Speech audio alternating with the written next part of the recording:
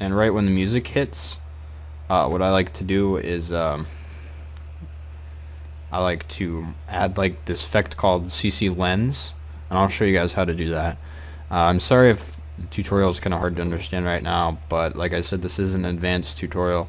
So go ahead, click Layer, New, and Adjustment Layer. It will then add right over it, and go over to the effects search bar and type in CC Lens and drag it onto the adjustment layer, like dead onto the words adjustment layer 1. And then what we're gonna do is adjust the size.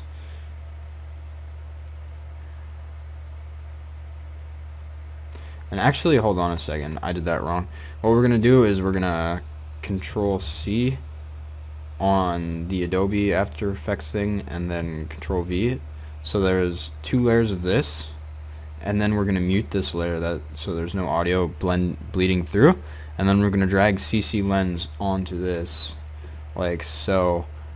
And what I'm gonna do is I'm going to trying to think what I can do here.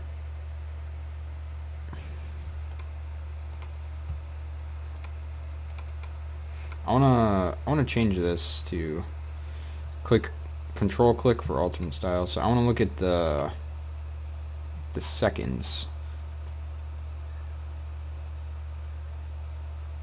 I'm gonna set it so that it's at 100% here.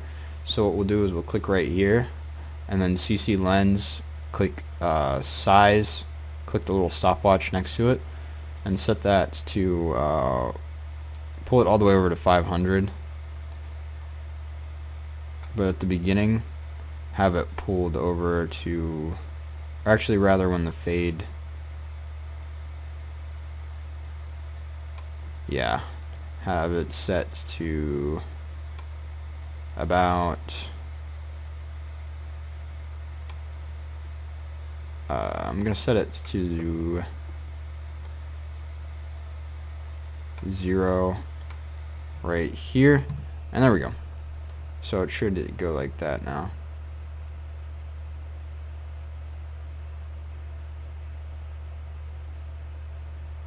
Okay, cool. And then it comes in like normal, and I think I might actually take CC Lens out. I don't really want it. So I'm gonna go ahead and delete that layer. You guys can do that though. I feel kind of weird telling you guys to do something and then just like deleting it. But the editing process is trial and error. So watching the intro, text is flying in, and this is something that I always do when the text is sitting.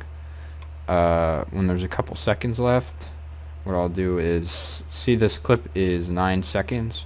What I'm gonna do is I'm gonna pull at about 7 seconds. I want to give it some time for the text to sit. So at about 7:20, I'm gonna put a text layer right dead center. Okay, and this is what I was saying I'm gonna use this font for. I'm gonna type youtube.com/jumbo videos 01, and now we got my whole link right here, but that doesn't look like a really nice font, so I'm gonna be using Typograph Pro, and it's gonna be white in contrast to the background. So now let's go ahead and drag it so like right here. And the render preview does not do this font justice, I'll say that already, so I'm sorry if it looks kind of weird. And then go to your effects and type the word typewriter, or type W just all together, and drag typewriter onto the text, and that way it animates in typewriter fashion the text.